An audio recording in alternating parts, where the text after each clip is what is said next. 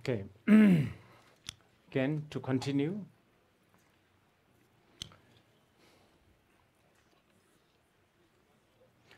I'm trying to make it cohesive and orderly, but I get carried away by small subjects here and there. So I'm sorry if it's all scattered.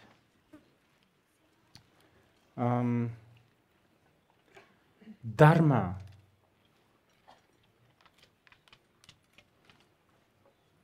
The word dharma, the Sanskrit word dharma is just incredible. It has too many meanings.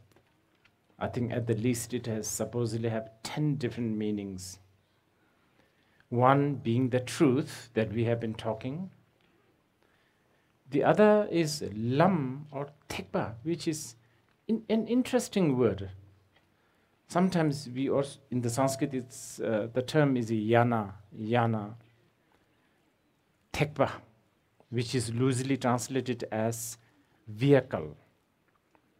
You need to pay attention to this word vehicle because we are talking about a temporary usage, something that you use temporarily, something that you use it till wherever you want to, there is, the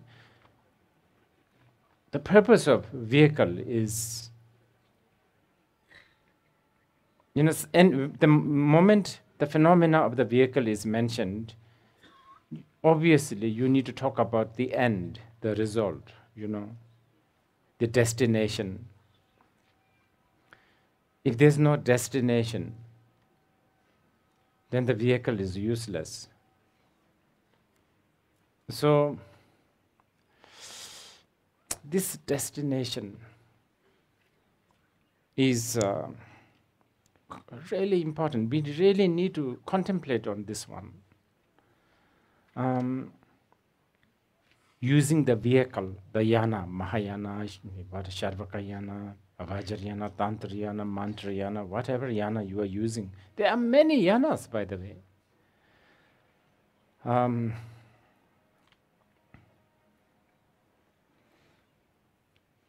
The destination, it's important to contemplate. In Tibetan, we categorize the destination into two. We call it ngonto and ngelek. The ngonto means something like, I think we already talked about it this morning, higher realm, lofty level. You understand?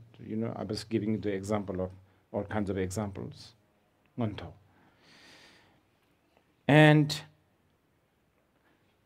this ngonto, the lofty realm, the lofty situation, the higher realm, that's sort of fathomable. We can fathom it. This is, even though I was sort of joking this morning, it's not, don't take it too, like, I don't know, take it seriously a little bit. It is kind of serious. So when we are talking about ngonto, we are talking about having a good Panadol, the higher realm. Shower, good car, whatever, good political system. It really is fathomable. Now that is something that we can fathom, most of us. Now, even there, you have to pay some attention. Many, even within the Buddhist, can't really fathom these state beyond this life. So, even within the Buddhists, many people only think about what we call it tsural, which means, tsural means sort of, within this, a certain boundary, let's say a boundary, let's say there's a boundary, So all we see is within this boundary, within this box, within this zone. You don't really think about beyond this box, beyond this zone. It's unfathomable for most of us. So this is why the question, you need to really seriously ask this question, is enlightenment attractive for you? Yes, good Panadol shop is very attractive if you have headache problem. Good political system, good highways. It's very attractive. But enlightenment, it's unfathomable. Things that we are supposedly want and need is unfathomable. This is something that you need to think about it, because we are, at the end of the day, we are what I call sosucheo, tsurul tonga. Sosucheo, okay, tsurul tonga. The beings who only think within this box. Ordinary, I think sometimes sosucheo is the word in Tibetan we use. It's basically common, ordinary beings, not sublime beings. So how to define ordinary beings? I was going through some sutras. Actually, this comes from the sutra. There's a lot of distinctions. I just extracted few definition of what is ordinary being. How do you define ordinary being? An ordinary being has always some kind of a semjo. How do you? Depression is not really the right word. Sadness. There's a sadness, and the sutras talk a lot, quite distinct, quite extensively about how and why ordinary beings are sadness. I think one sutra talks about 20 reasons why ordinary beings are sad. I don't think we can go through all, but let's try one of several. Okay. Why ordinary beings are sad? Because the ordinary beings have notion of self. We are not even talking about whether the self is truly existent or not. That's a philosophical people. This you learn in the philosophy. But the fact that you have this notion, I am, me, I, you understand? This makes you sad. And this makes you sosucheo, tsurul tonga. Do you want to go out of the box? Do you want to be extraordinary? Well, if you have that, no, you can't really. You will always be bound by within this box. You will be staying within this realm. You will not go beyond this realm. Just having the notion of self, it's painful, it's sad. Just few more. We can discuss this more in detail if you want. Yeah. How do you translate this?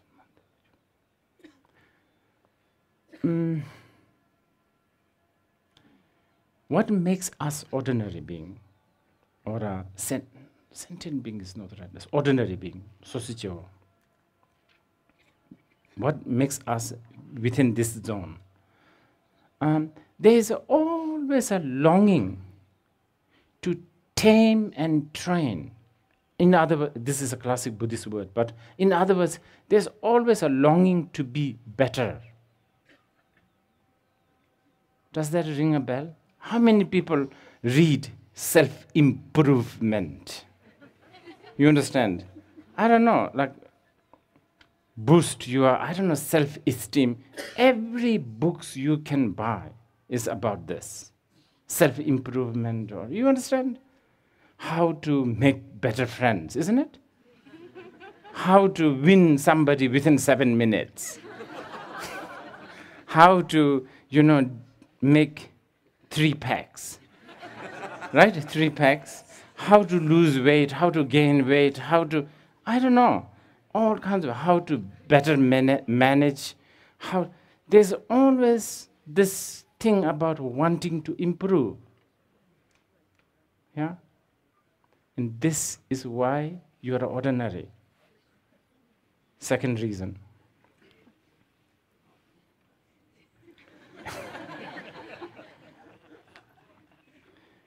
Okay. And then another reason. It comes from a sutra. I'm not making these things up, please. From a sutra, I don't know the Sanskrit name, Dhanjeva, sort of extended meaning or something like that. Oh, and another reason why we are ordinary is there's always a panic. Panic. By the way, it's a really good for business. Because people have panic, Panadol works. Panic. There's always some sort of is a panic and paranoia similar? Paranoia? I think paranoia is a better word, probably. Paranoia. Paranoia. It doesn't matter what kind of paranoia. Paranoia of, I don't know, paranoia of not getting attention. Do you know what we do to get attention from other people? Nice perfume, but also some people squeak. Have you noticed this? Really, people actually do squeak. Like they talk like this. Because I'm sorry if there's any Japanese, but in Japan, there's something called cute culture. Cute culture, I don't know. Kawaii? Hawaii? Kawaii. Yes. Even the way you walk, things like this. There's the paranoia. And then, of course, now in Korea, there is actually men's saloon where you actually buy, not just, it's so many. Those are more gross ones. Those are actually almost, I like it.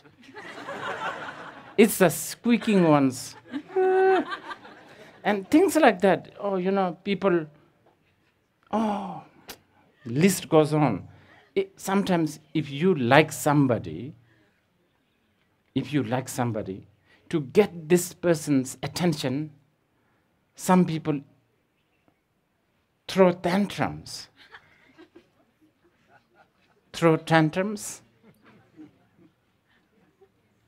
I don't know whether you have ever noticed this. Tantrums. It's one really, really good sign of how people are paranoid. Throwing tantrums. If we make list of this, we can do a lot of business in there here, actually. There's a lot of opportunity here if you research these paranoia. You understand? People laugh like horse. Yeah. People, I don't know, take shower too much, or all the way to not at all take shower. Right?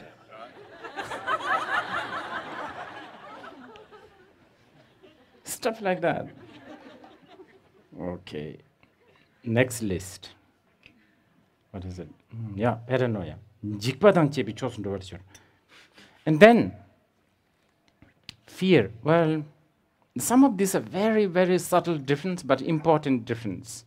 Fear. Fear of unknown. Fear of, very close to paranoia, but, okay. To define it more thoroughly. Parano- paran-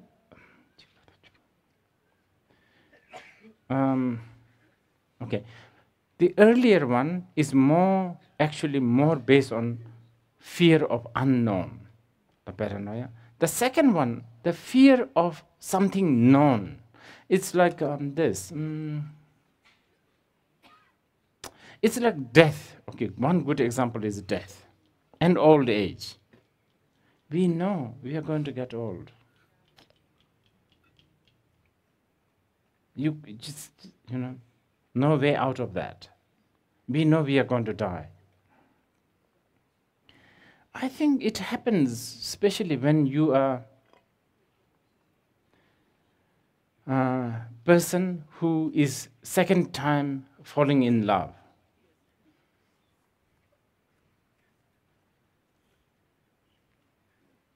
When you are falling in love for the second time with someone else, not the first person.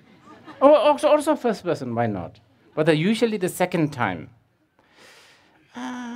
It's a bit like, you know where it is going to go. You understand? You know it's going to lead somewhere. And yet some sort of the force of, self-cherishing, self-loving, and all this just push you there and pull you there, and yet at the same time you have this fear. This is a very complicated one. I don't know how to explain this properly, but yeah, there's a lot of that. It's like,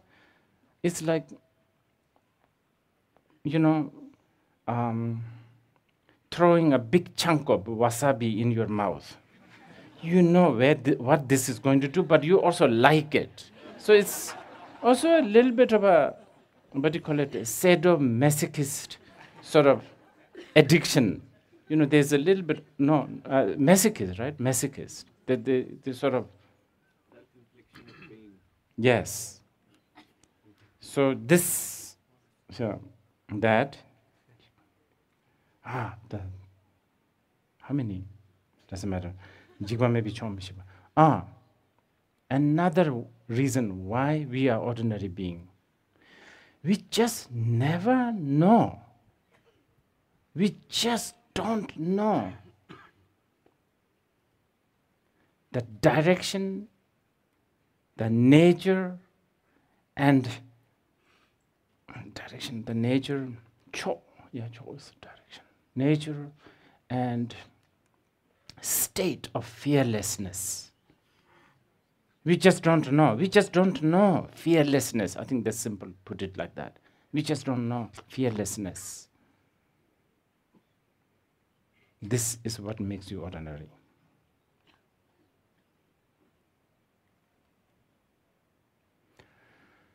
And then, next one is a very, will be easy for most of you, those who have received teachings in Buddhist teachings.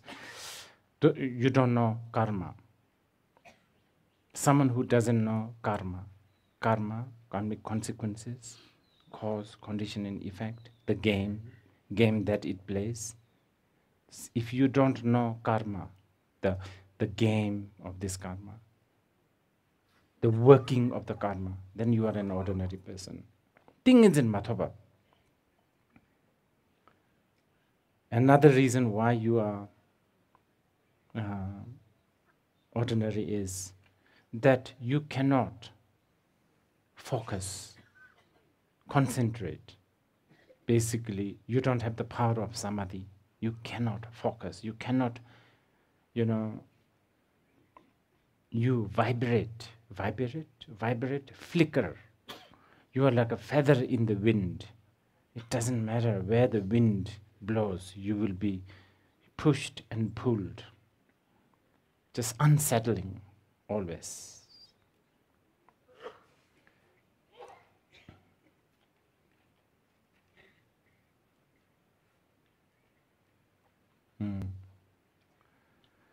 And this is a little bit complicated.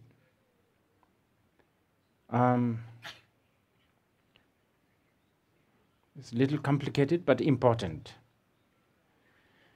Whatever ordinary people like you and me, whatever we do, it actually ends up creating consequences so that it bears a fruit. It's not really, we are not talking about a karma, we are talking about, what do you call it? Maybe we are talking more about the karmic consequences. Let me explain this.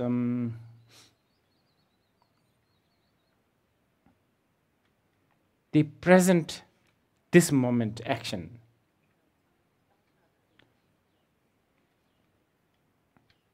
ends up giving a consequence of a present, of the future presence, so to speak. The future, okay, let's call it future.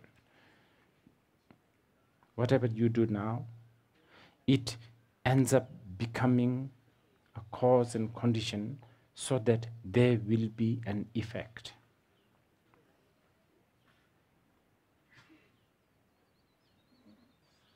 It's a really important one. What makes us an ordinary?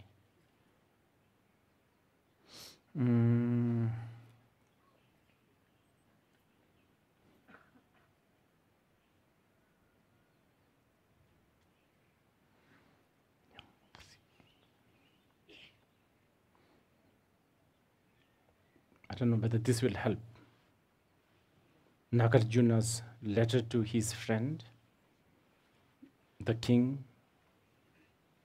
I think there is one shloka where Nagarjuna said, everybody is afraid of death, but for me even more, I'm more afraid to the birth, because it is the birth that leads you to the death. And so the birth gives birth to the birth of death. Whatever we do, whatever, even a mere thinking, gives rise or causes a existence of something.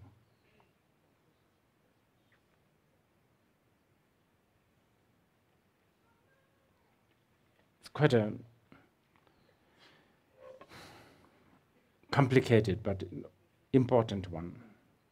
If you understand this, then maybe you will have an easier understanding on the Buddhist philosophy or the Buddhist concept on time and existence.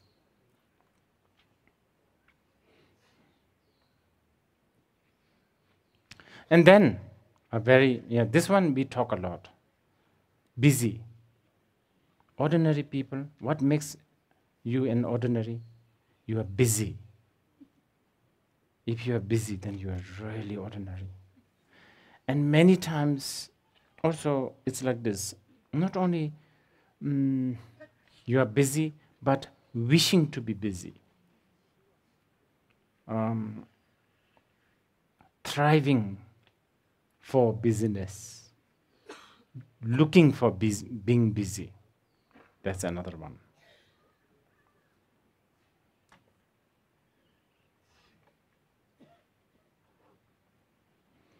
And I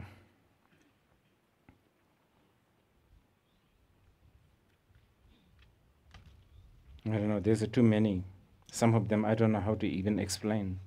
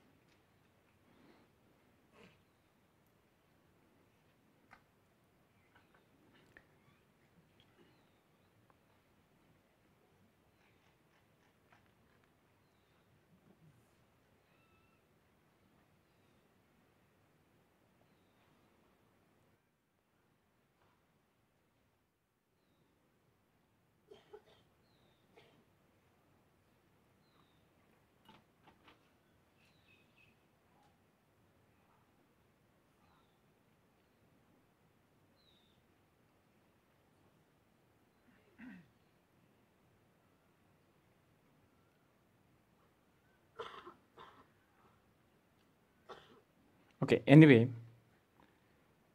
these makes you sad. These makes you dependent on cause and conditions. And these, if you are subject to this definition, this kind of condition, then you are an ordinary being. Okay, so if you are an ordinary person, then your goal of the path, that's what we have been talking, remember? Your goal of your vehicle, goal of your journey, always end up aiming for something fathomable, something within this zone. So this is why many so-called people who are spiritual, those who does meditation, those who are,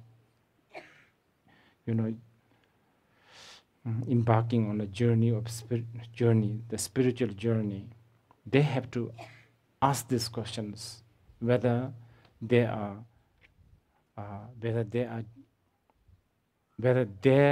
goal, whatever it is, whether it's a higher birth or so-called enlightenment, whether it is fathomable as an ordinary being.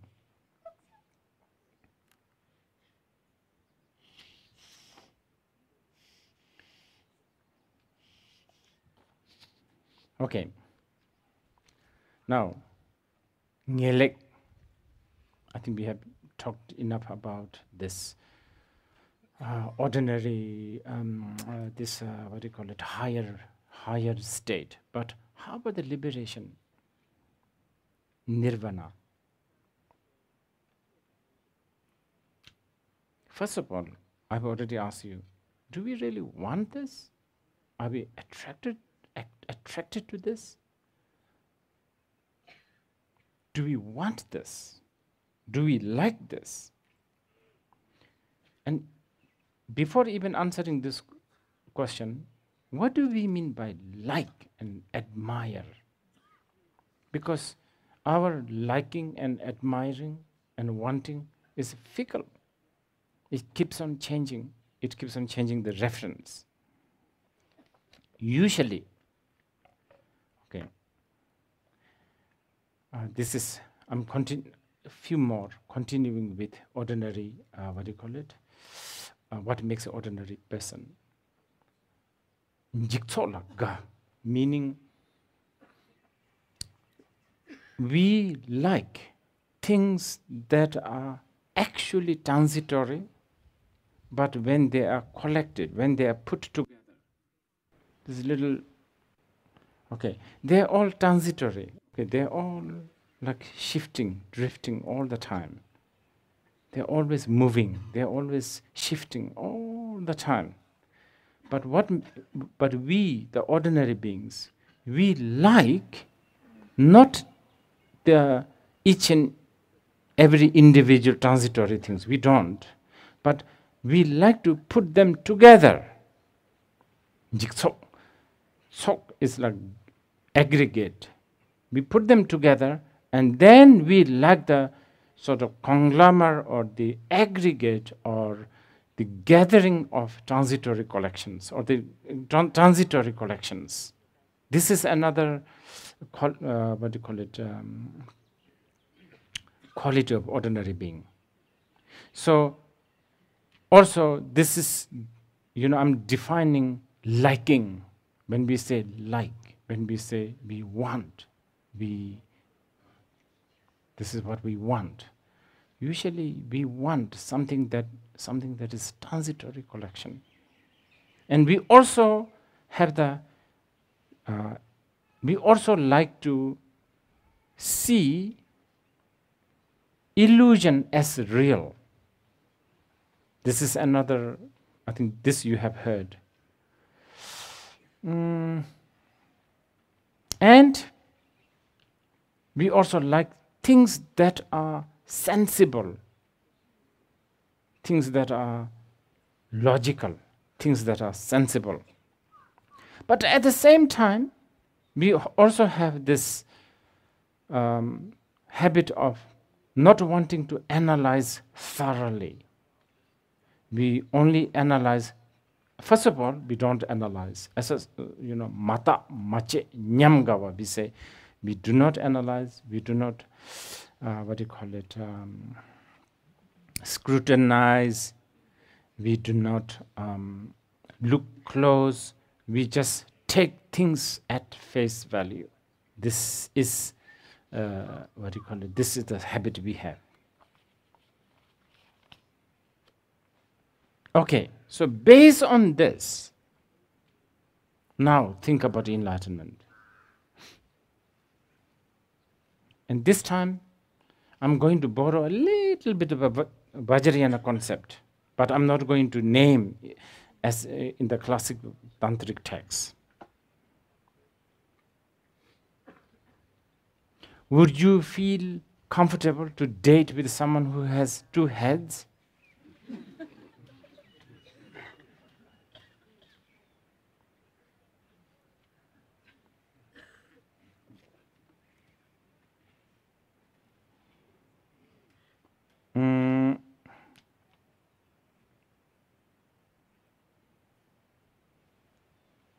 Aren't we more comfortable with being with someone that is something called normal? Familiar shape, familiar height, width, color, quantity, and familiar,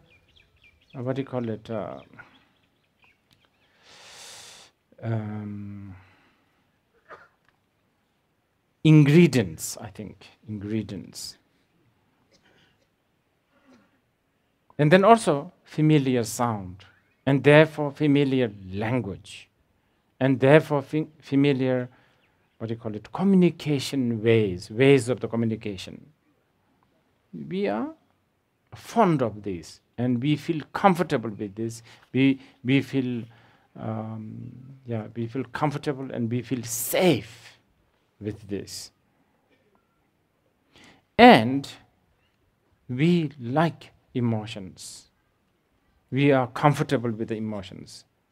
We cannot fathom a state where there is no emotion.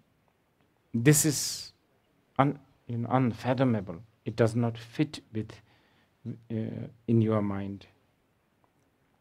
Not only we cannot fathom yourself not having emotion, but you will not be able to fathom someone else not having emotion. That's like unbearable.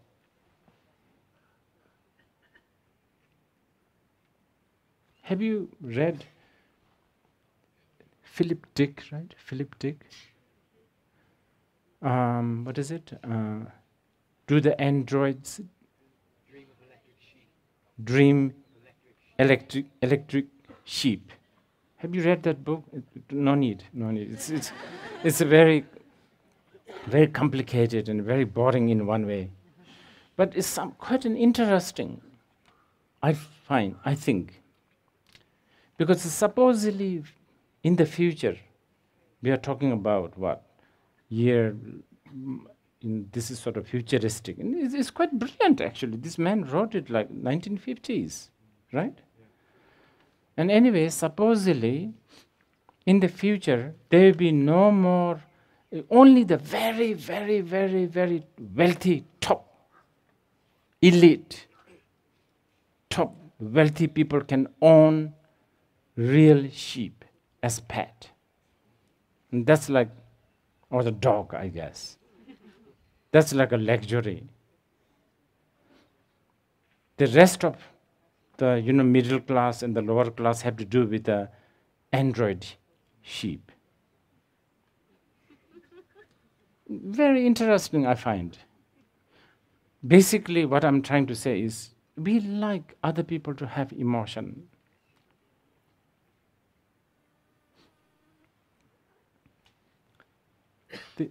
They made a film recently. What is it called? Blade Runner? No, the second Blade Runner 2049. You should watch this. It's quite good.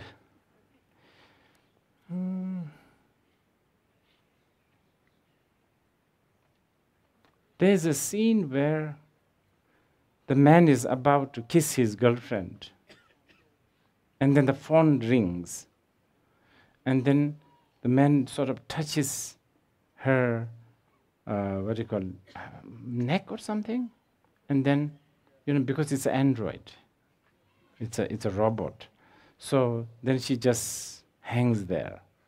Pause. It's like a pause. I don't know. I'm just telling you, I'm giving you this because I want you to really think about how much you want the enlightenment. Obviously, I'm not saying that enlightenment state is like you become like a robot. Definitely not. You have kayas and janas, they say, like infinite wisdom, infinite manifestations, infinite this and that. But it's not. So it's not really like a robot. But yet we are talking about a state where there is no time, there is no emotion. So this is something that a path dweller really has to contemplate. And let us now continue with what we have been talking. Okay, so the Dharma practitioner aiming for higher birth. We have already talked about generosity, what is it? Discipline and patience. Now, diligence. What is diligence? Diligence is basically Gevalatoa, which is joy to be virtuous. Again, as someone who is lazy,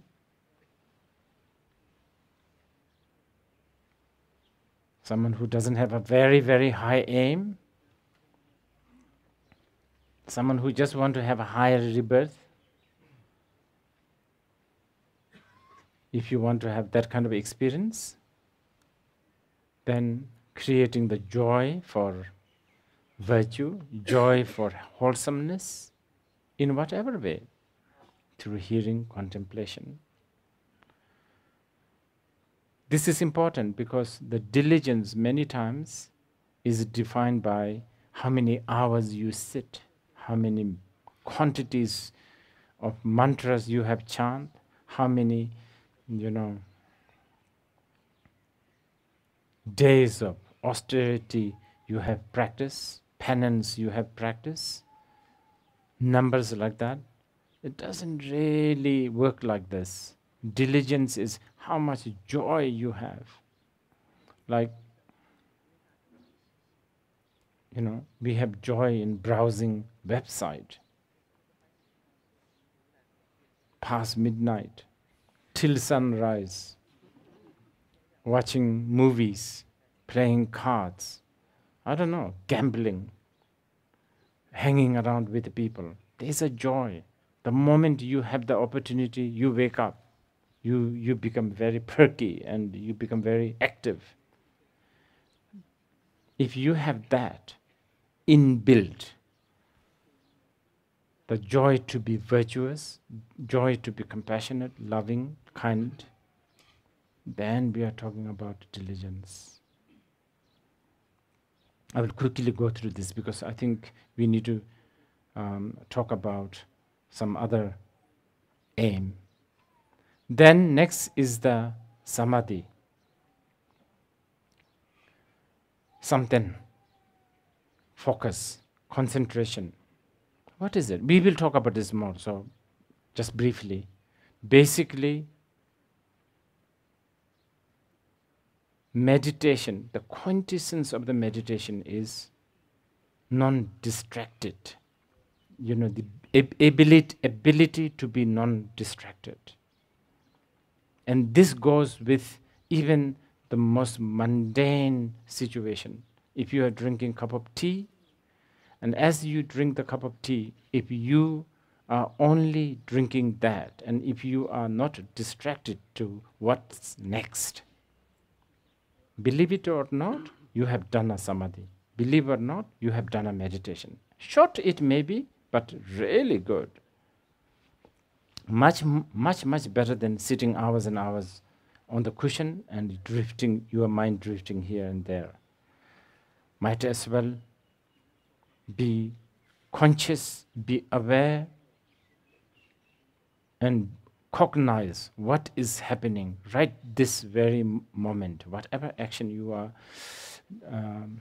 engaged with, whatever thought you are having, as long as you are not distracted, then that is the consciousness of the samadhi. Okay?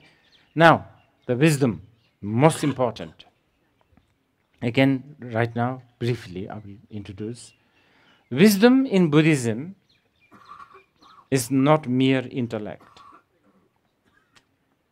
Wisdom is not byproduct of lot of learning also.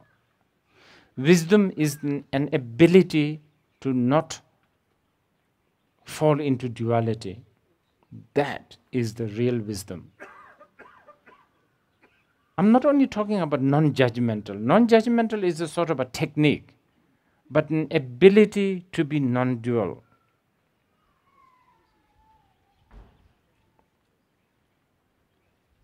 Like you see a beautiful rainbow, you are so happy, you take a selfie, but that's it.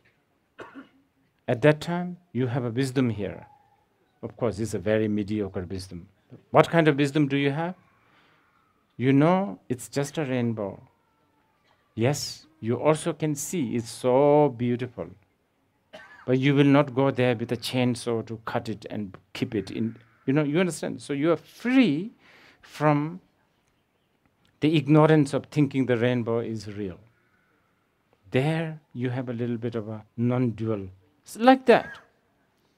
So, but if you can apply that kind of awareness, that kind of attitude towards praise, criticism, happiness, suffering, gain, loss, if you can treat these as rainbow, as beautiful as rainbow, but at the same time as illusory as a rainbow, then you have what we call in Buddhism the wisdom. But this is, of course, not that easy to achieve right away. So there's a lot of procedure which we will talk, hopefully. How many days we have? Huh? 2 days more. Okay.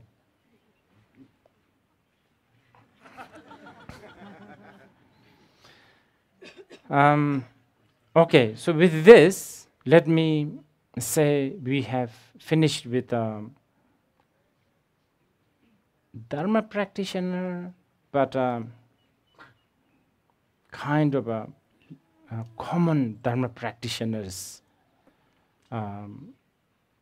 attitude and a view or approach. Jebu chungu lam, we say. You want to have a higher birth. Now, Sakipa, master, like Dapa Gyaltsen, Sachin Kunganyingbo, they will say, you still don't have a renunciation mind. Why? Because you are attached to these lofty, perfect life. So then we go to the next one. But before that, maybe I'll let you ask questions.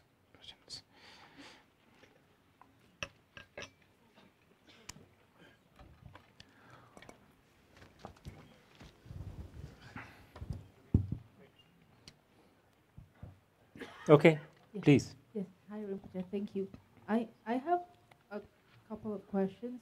One Yes. is, we keep on mentioning suffering and that Buddhism is not for happiness. So how do we know that the struggle is working, and how do we utilize it in our path? For example, how do we use them as ingredients for awakening? And the other one is when we accept the truth of impermanence. Wait. Can you can you ask that again? Yes. So, for example, we keep on mentioning suffering and that Buddhism is not for happiness. So, how is it that we know that the suffering is working? And use it for ingredients. Oh, I see. Okay. And then the other one is, for example. Yeah, I understand. Yeah, I think you are right. It's not a good strategy. We should not use this. I've realized this.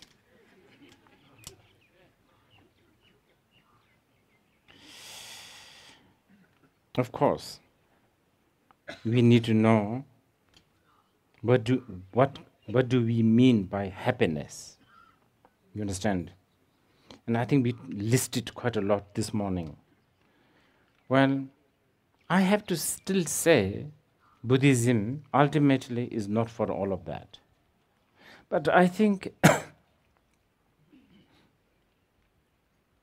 okay, anyway, I'll answer your question. Well,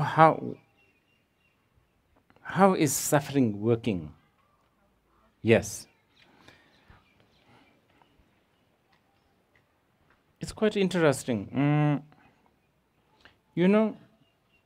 Buddhists believe that the human beings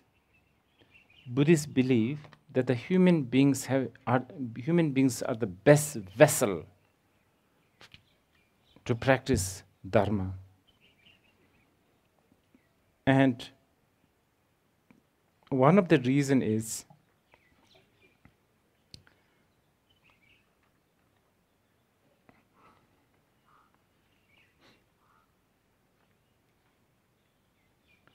they are not too happy like heavenly beings. You understand? At the same time, they are also not too suffering like a hell beings. And there is a message there. Because I think when you are totally in pain and suffering, then again you lose some sort of a sensibility. You become so occupied by that suffering. But when you are so happy, you become numb. So supposedly the human beings have this sort of awareness that they suffer, and then you know the sadness that we are talking about earlier? Human beings can also feel this sadness. So suffering therefore ends up becoming a cause to make you want liberation. Remember I said yesterday, Shantadeva's quotation, Dungal never shidundu Devi Mobadomeja is just okay, remember I was asking the question, why would you want enlightenment? I guess briefly I can explain, because we do not want to suffer.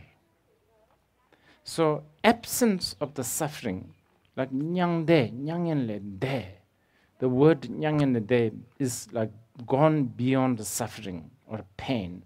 So absence of suffering, of course, we are talking about many, many different suffering. So when you have the suffering, it can trigger you not want to go beyond that. So from that point of view. And just my second part on, when we accept the truth of impermanence, how is it that by using this acceptance, how can we use this acceptance for the benefit of other beings? This one I didn't get it. Can you say it again? Is it, when we accept the truth of impermanence, then how after we acknowledge this acceptance, how is it that we can utilize this for the benefit of other beings if everything is impermanent? Oh, in many ways. Probably I didn't get your question thoroughly, but you can make people realize the impermanence, because most of the suffering comes from not knowing that things are impermanent. You understand? also, it's not always it's not always like dark and dim and, what do you call it, gray. You can also encourage sentient beings, other beings, by mentioning the impermanence. Because things are impermanent, things can be improved, things can be changed. You don't have to be stuck with one situation. Okay?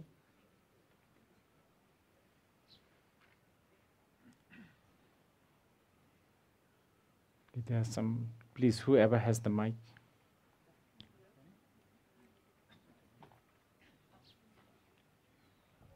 Rinpoche, I just wanted to ask you if you had any advice for mediocre Buddhist practitioners who always like to be busy. Who always like to be busy. Yes. Oh, I've already told you. Just like Buddha Dharma. Is not enough? See? No. You want to... That's not enough? No. Okay. Then how about, all the other things that I've been mentioning? How about like once a month stuff? Not enough? Okay. Then once a day? Can you do it? Yeah, like that. You think it's too, what, ordinary or something? Why you are not satisfied with this? This is important that we discuss this. Why you are not satisfied? I What? need to do something else. You are Is what? that itchiness? And then, because you want to do. Yes. Impatient. Yes. I see. Okay. Then we will have path for, remember, less common and the least common coming.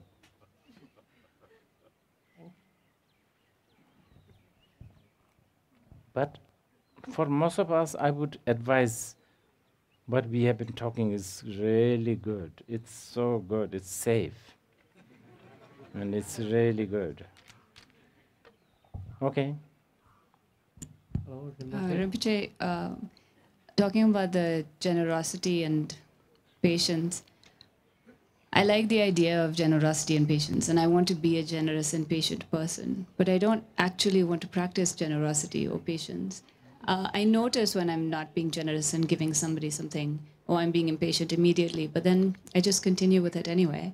So how to not fall into the trap of self-help by being like, well, I should be generous and patient, and how does that come naturally? In fact, out of the 6 paramitas, the only thing I like to do is the meditation one. The rest, wisdom.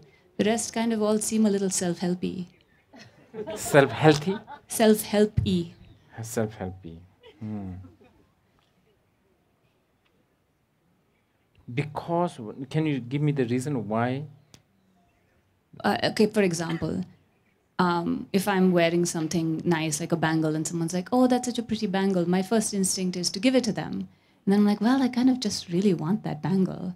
And so I don't. So I don't want to give it to them, but I want to be a generous person. You should not. I've said this already. This is Shantadeva already said this.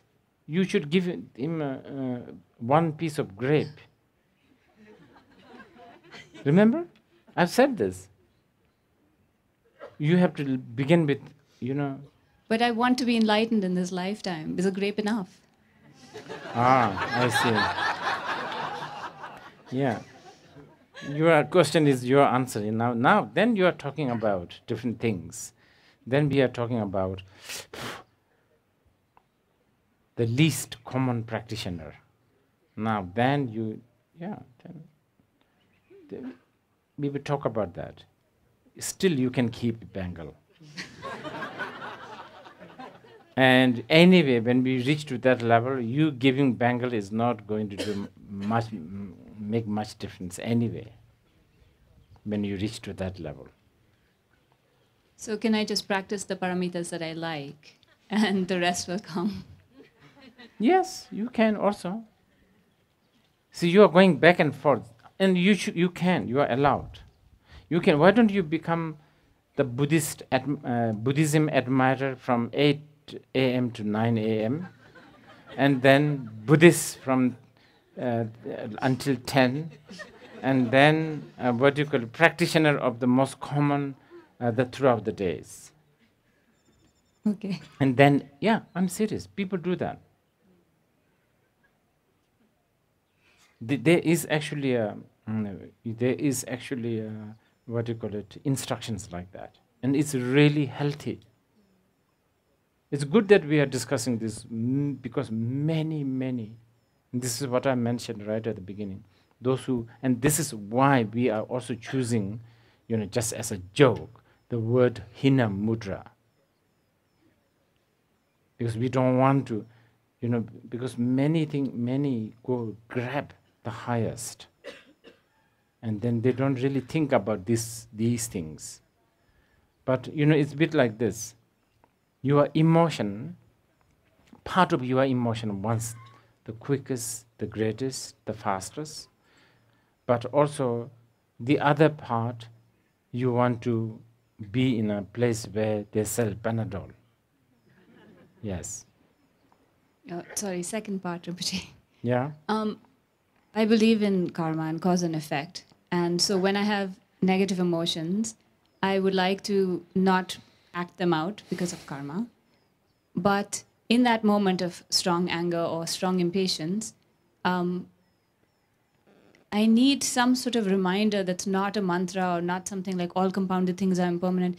Can you toss out something that you compose or you say that's like a slap in the face to me that stops me from saying sharp words or something that I can remember that's from you and not some theory or mantra or something? Okay. Let me think about something.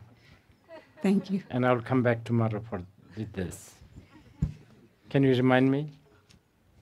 Yes. I'm sure we can find something. Okay. Hello, Rinpoche. Sorry, I have two questions. Mm-hmm. The first one, I was spending a lot of hours and hours on WeChat every day, and sometimes I just feel guilty, but I just still feel guilty every day. So do you have any advice on this? And also, I believe You feel guilty for spending hours in WeChat? Yeah, because I lost the time to do the drama practice. Yes, I understand.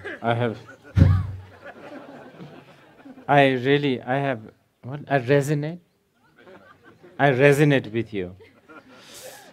Recently, I read Murakami's IQ 89, right? 84, is it? Yeah.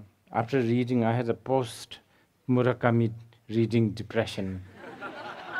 It's like 2,000 pages of useless thing, but that's what happens. Yeah, I think it's try to. What's the best way to find a balance of those between Buddhism and normal? Okay, try this one.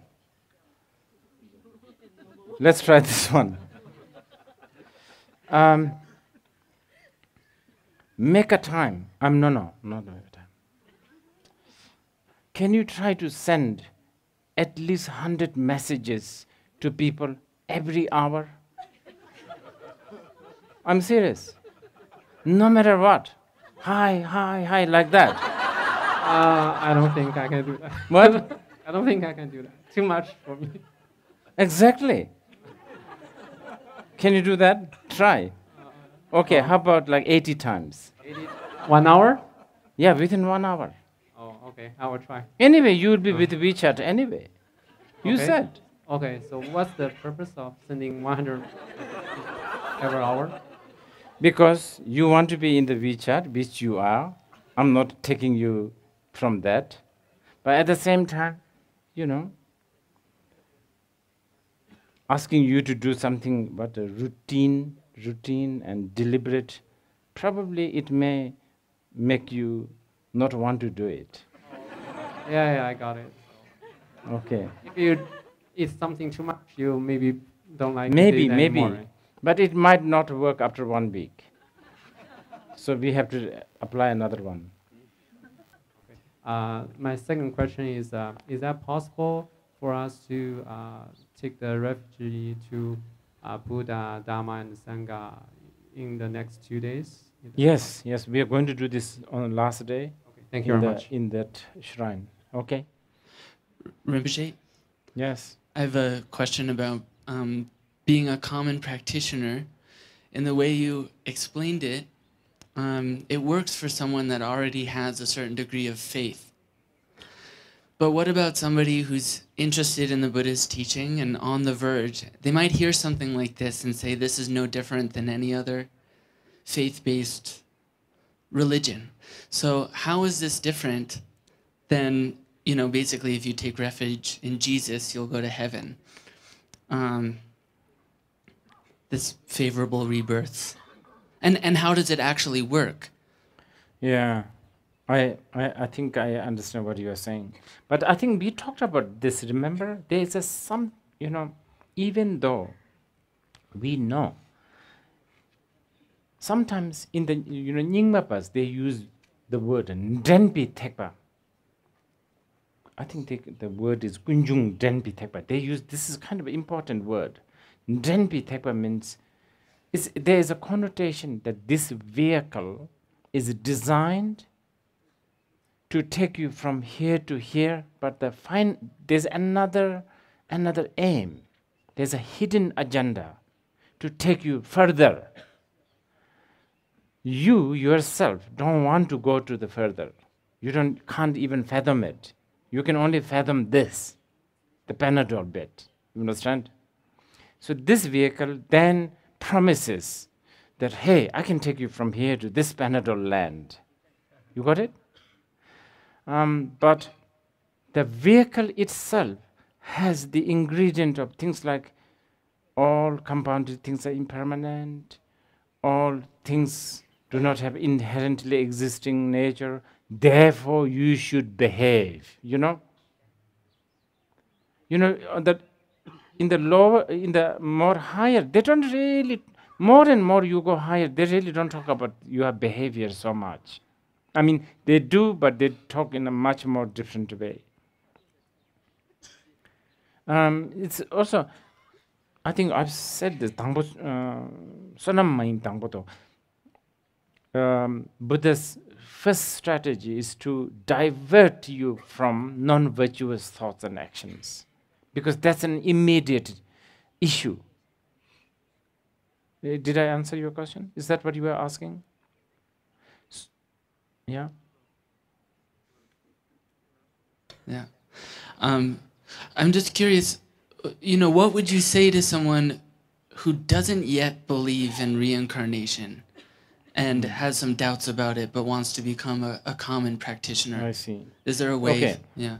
That's an important question, and I think I've been thinking about this. In Asia, within Tibetans and probably Chinese, probably Indians, what do you call it? The tools to jumpstart your spiritual path, or what do you call it? Whip, if you like. Hey, you better practice, otherwise this, whip. In Asia, in like Tibetan, Chinese, the reincarnation works and karma works. Probably it won't work in the West. So you don't need to use this whip. You understand? So then what do you use? I think you should use, everything is your projection. Stuff like this. Everything is your projection. Things that does not have inherently existing nature. Modern people need to know what is there in it for you. So then you can say, well, obviously they should have suffering. You understand? This is why the suffering is important. Someone even asked me whether AI can practice Dharma. And my answer is, as long as the AI have all those, remember, the ordinary being definition, yeah, they can. It doesn't matter whether the being have come out from mother's womb or arise from a laboratory. It doesn't matter. That's just a difference of birth. You understand? So you could use the whip of everything as your projection. Probably for the modern people, this works better. You understand? And once you have a conviction that everything is your projection, things does not have inherently existing nature, then next step is you will then begin to respect the relative truth. You got it? You begin to respect the relative truth. You know? Once you begin to respect the relative truth, then you will begin to think, oh yeah, reincarnation exists just as a head exists on my neck. Because they are equally relative. They are equally a projection. Because after all, Buddha never said there is a reincarnation on the ultimate level. And a relative means what? In the what? What's the word? My memory is not good. Sanskrit word of relative, sambrit, relative truth. Smriti, sambriti, sambriti, sambriti, rava. Sambriti, dibarcheba singing marve, dibarcheba. The Sanskrit word sambriti has this connotation of deceiving you, you know, deceiving you, like a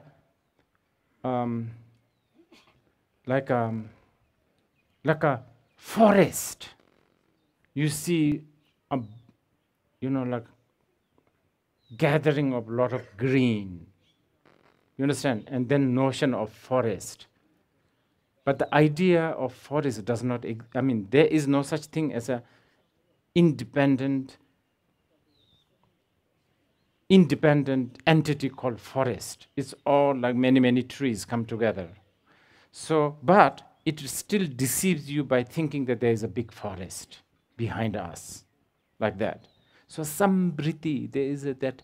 So relative truth is a sambriti. It deceives you. It makes you think it exists. And it has many ways, things like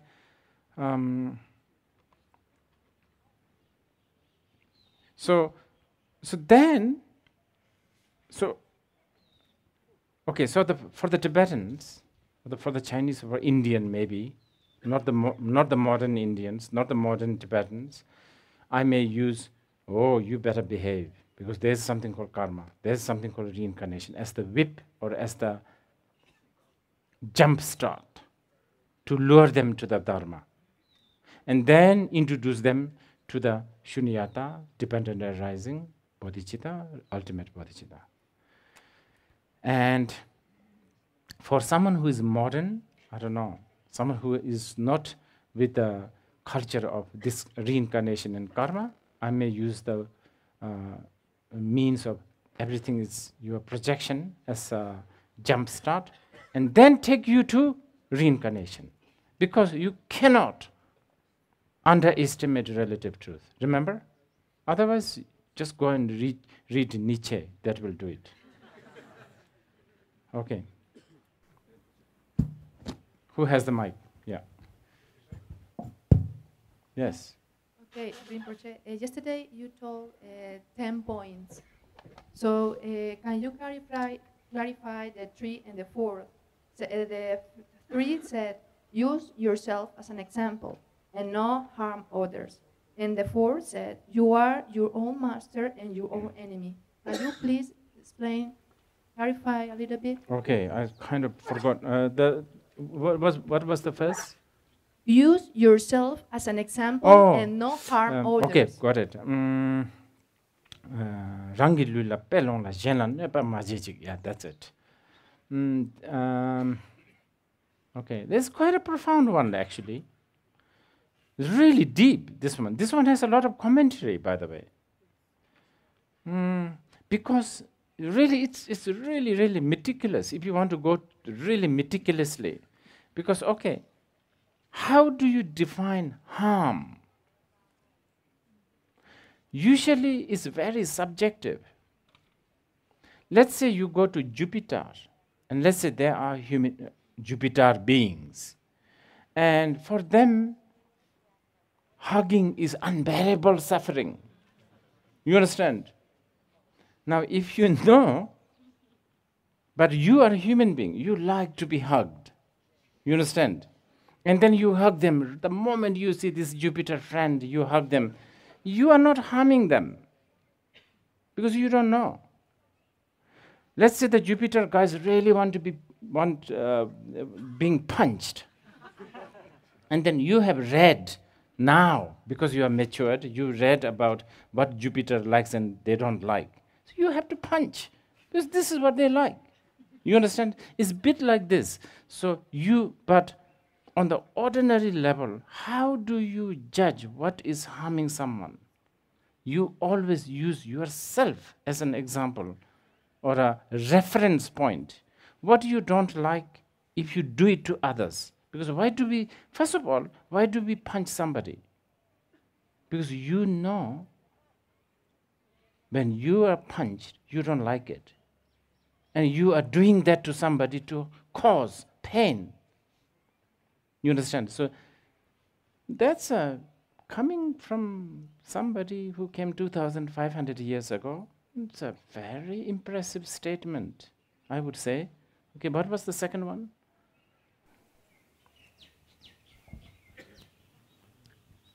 The second one is, therefore, you are your own master and you are your own enemy. Oh, no. You are your own master. Who else can be your master? That's rangi going. Yeah, you are your own master. Yeah, that's. By the way, it's not really same as the individual rights. You understand? I don't know, I should be mentioning these things because I'm already sort of in a trouble these days. You understand? But it is really nothing to do with the individual rights. Of course, I'm not saying that I do not respect individual rights, so don't edit my speech again here. You understand? Basically, your mind is the only one that will do the projecting. You are the architect. I think there's a very beautiful phrases. Just, I think the conversation between, Shakyamuni Buddha, after 6 years of penance, goes to the Mangada, under the Bodhi tree. He's about to be enlightened. Lord Mara comes. And the Mara and he has a conversation. And there's a beautiful conversations about architect. And it's really, really important. I mean, it's a really beautiful. It really talks about how yourself, your mind is an architect, constructing everything. Everything, your values, your whatever, your values, your goal, your path, your likes, dislikes, your individual rights, also projected by your mind. So that's what we are talking here. Okay, the next one. Yeah. Rinpoche, thinking about this question, if is enlightenment attractive for me? I've tried to ponder this question, and what I find is there's only my projections about enlightenment. Like, I think it's this, I think it's that, I think it's not this, I think it's not that. But it's not really, what I found is I don't know what is enlightenment. Very good. Yeah? So good. what to do next? Yes, that's what I'm saying. So all you need to think about is your wish to not suffer. That you obviously you should have, no? That's something that you should bang onto. Not, nyangene debi kopang, we call it. The state of cessation of suffering. This is why, again, back to the lady's question, the usage of suffering. It's a really important one. I repeat this, Shanta Devas. Dungal never shidendu, trebi monka domija. I will translate this very loosely. For the time being, you keep one ignorance. And what is that? Thinking that there is an enlightenment. Why should I? Because you don't want to suffer. That's it. Rinpoche, thank you very much. Could you comment a little bit on the word joy, which is so frequently used, especially in the Dharma books translated into English? Is it to be understood just as cessation of suffering or a kind of emotion? And is it actually based on a Sanskrit word? The word joy. Are you talking about the love, compassion, and the joy? Yeah, I'm more Go talking on. about all these books like Joy of Living, Joy of whatever. So see. the word joy, if it has in like a Sanskrit word, and because Okay. before you also said This joy is, can be, I think, I know some people use deva as also joy, but I think you are talking about the third of the immeasurable thoughts, which we are going to talk.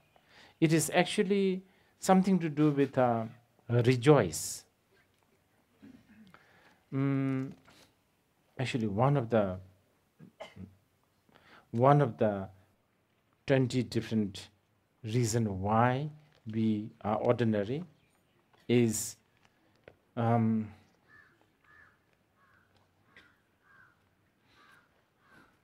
me translate this. It's very nice.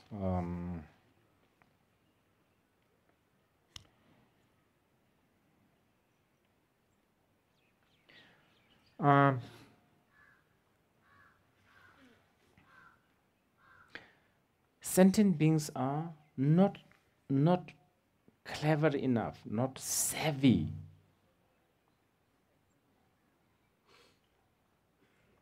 Wait. Yeah. Sentient beings are not savvy, clever, shrewd enough to grab the ready-made happiness. And what is that? When you see somebody having fun, when you see somebody have a beautiful earring or something, I don't know, whatever, there is a chance to grab a, instant ready-made joy for, wow, how nice that she has this or he has this. You understand? So that's what it is. It's in there. Basically, sentient beings have this some sort of inbuilt envy. So in the immeasurable thoughts, it's a bit like this.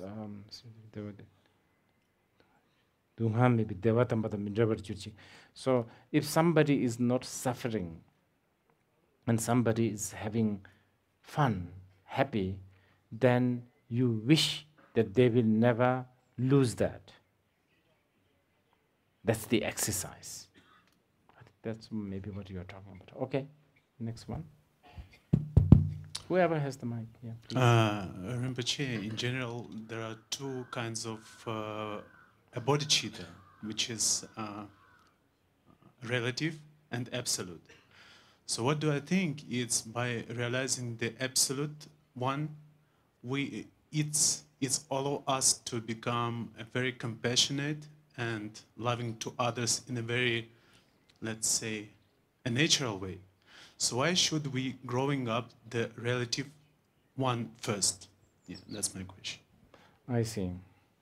Because the ultimate bodhicitta is, there's no reason you don't go there, but chances of conceptualizing the ultimate bodhicitta is very high, because we are creature of conceptualization. You understand? We just can't help but to conceptualize. So yes, by all means, aspire to go to the ultimate bodhicitta. In fact, I always promote ultimate bodhicitta with a relative bodhicitta, because the reason is there is a tendency to forget the ultimate bodhicitta, and if you take that out, so-called the relative bodhicitta will become very theistic and very religious and is very limited. Yeah. But relative bodhicitta is doable. For instance, may all sentient beings be happy. You see? It's easier for common people. But wow, no nose, no ears, no enlightenment, no this, no that. It's on the intellectual level easy, but difficult. So, but is it can be the way to growing up the absolute one first? I mean, Oh, yes, there is. it's possible. Yes, it is very possible. You have to accumulate a lot of merit though. Yeah. Thank you very much. And that accumulation of merit, the main force of accumulation of that merit is wanting. You need to want. You really need to want the ultimate bodhicitta. No matter what. This will accumulate merit. Wanting this. No matter what. You will trade 1,000 kilos of gold with one word of ultimate bodhicitta. Like this. Okay, here. Maybe. Can Okay. I ask a question? Yes? Where, yeah. Rinpoche, thank you for your teaching. When you were talking the first day about a half an hour where we are not blessing people with our presence, right? Being like a recluse, isolated. We're from Seattle, so that's very easy to do, right? Okay. But I want to know, does that include no social media for that half an hour? It's up to you. It's really up to you. Probably. Yes. Okay. Probably. And then along that vein, I see so many, especially kids and young adults, not really connecting with others. It's very easy to become isolated and only connect digitally. Do you have some insights about that? Oh, yeah. Well, that kind of isolation is a little bit different, by the way. That kind of isolation is... Can I make a note? Because this is kind of important. So we will talk about this tomorrow. Will you be here? Okay. Alienation. Is that what you are talking about? Yes. A big modern problem. Alienation. It's very strange. I don't know why the self wants to be alienated. Okay. Rinpoche, you spoke of what makes me ordinary today. If my inattentive mind has heard you correctly earlier, in your earlier teachings, you also mentioned another kind of ordinariness. People who are not affected too much by intellectual concepts. So you also spoke of that kind of ordinariness. Is there any difference between the two? Oh, I see. Yeah, the word ordinary is I think we are talking about the very special ordinary, isn't it? Yeah. Of course. That's extraordinary. No. That one we talk later. Can you remind me? Yeah. Rinpoche, I've been struggling to... Sosuchevo is the word. I will try to find the word in Sanskrit. Can somebody help? Sosuchevo is in the Karimi. You okay? I've been struggling to understand this, the non-hierarchical nature of the two realities, the ultimate and the relative. I mean, even to frame the question is very difficult for me. But what I wanted to ask is, the mind that realizes ultimate reality is non-dual, but the mind which appreciates a relative truth is dual. It has to be dual because it has to think of this and that. Right. How can the two minds be equal?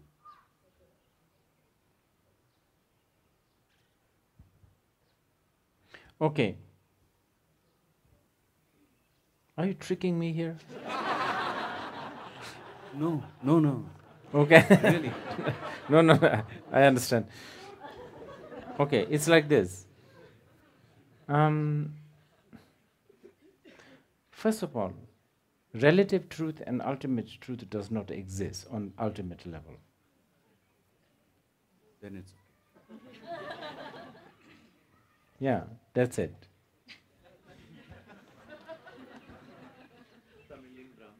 Yes.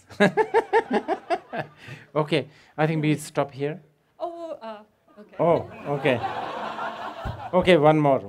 Okay. Yes. You talk about how to define ordinary beings, and there's one point you said that never know. I didn't do a good translation. Yeah, okay, anyway, you So tell. with this one point, I want more clarification. One is that never know the direction and nature and state of fearlessness. Yeah, Minjik Bichola. Hango. Wait.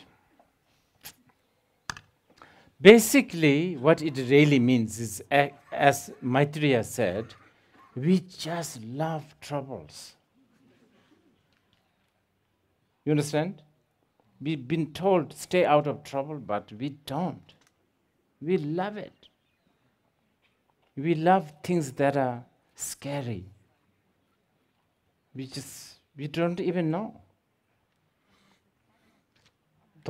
Sosicho, is there? Yeah, please show me. What's the Sanskrit word? Sosicho. Prathakjana. Prathakjana is the Sanskrit word. The ordinary. Sosicho. Tsural Tongwa is also quite good. Can you try to find the word Tsural Tongwa? Tsural Tongwa. Maybe we can discuss this tomorrow. Okay. Should I move? Why not? I'm not singing. Okay. Okay. Well, as long, yeah. Can you switch this off?